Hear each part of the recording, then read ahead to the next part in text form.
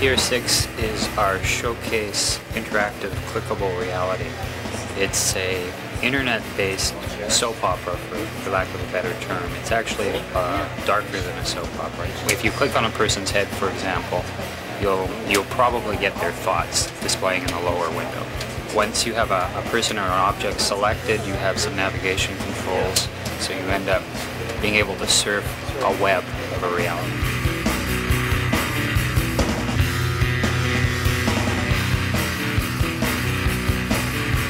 There's some, quote, soap operas on the net, and prior to clickable reality model, they were almost all based on diaries, where you would select a character and read their diary entries. They're a little light on content. Yeah. Our story is deep, very deep.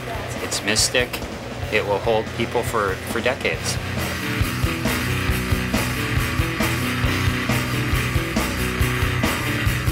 Oh, it's amazing. I mean, there's a lot of talent. There's a lot of creative people here. I guess because of the cold, you know, we've got a lot of time to devote to you know, coming up with new and interesting ideas. So, but yeah, there's no lack of talent or creativity here. That's for sure.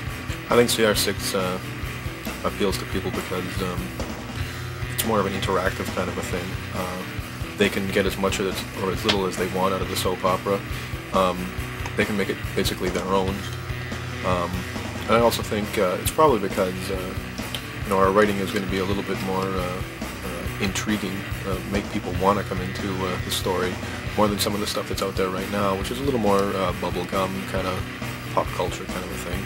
I guess we're going for a sort of stylistic look, maybe a slightly darker look, you know, really rich kind of, a lot of artistic flavor into it, try to package shot with you know, more of an artistic sort of theme.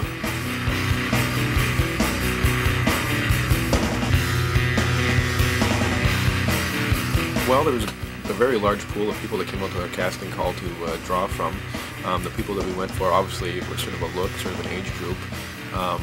I'd say there's some diversity in there. You know, there's different types of people, different types of looks. I guess they're around the same age, but then we, you know, we tried to change things around a little bit by putting in sort of an older figure, a patriarch, who's played by Robert Ryder. I can't really comment too much about future storylines or anything really until we go on air. All I can say is that we're going to try to keep it as interesting as possible and try to keep people coming back.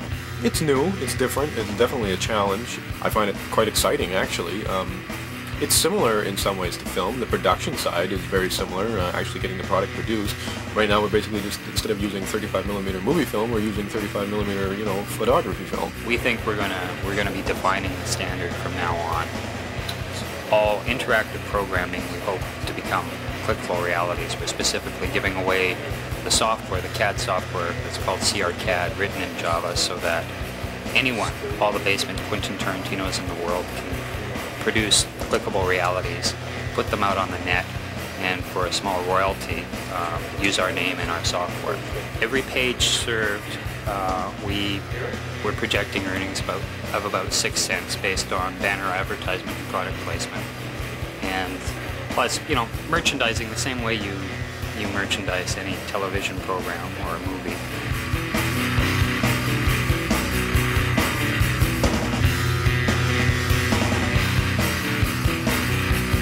I'm beyond confident.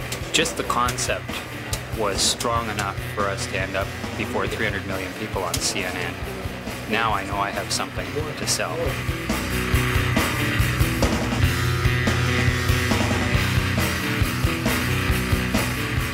cr6 is our showcase reality. We are building a digital broadcast network. We already have the biggest broadcast footprint of any entertainment network in the world. We can go into any country in an interactive format. It won't be long before we have real-time video, just like television, except it's interactive. We're giving away cr6 so that people, it's like giving away cameras and saying, send us your tapes. And we'll get a whole industry using this technology and using the trademark clickable reality, because that's what they are, they're clickable realities for people to explore. The same way I grew up with Sesame Street, they'll grow up with all sorts of interactive programming. Children will expect to be able to control and will learn to control, instead of me and the rest of my generation where we learn to sit and watch the TV and do nothing.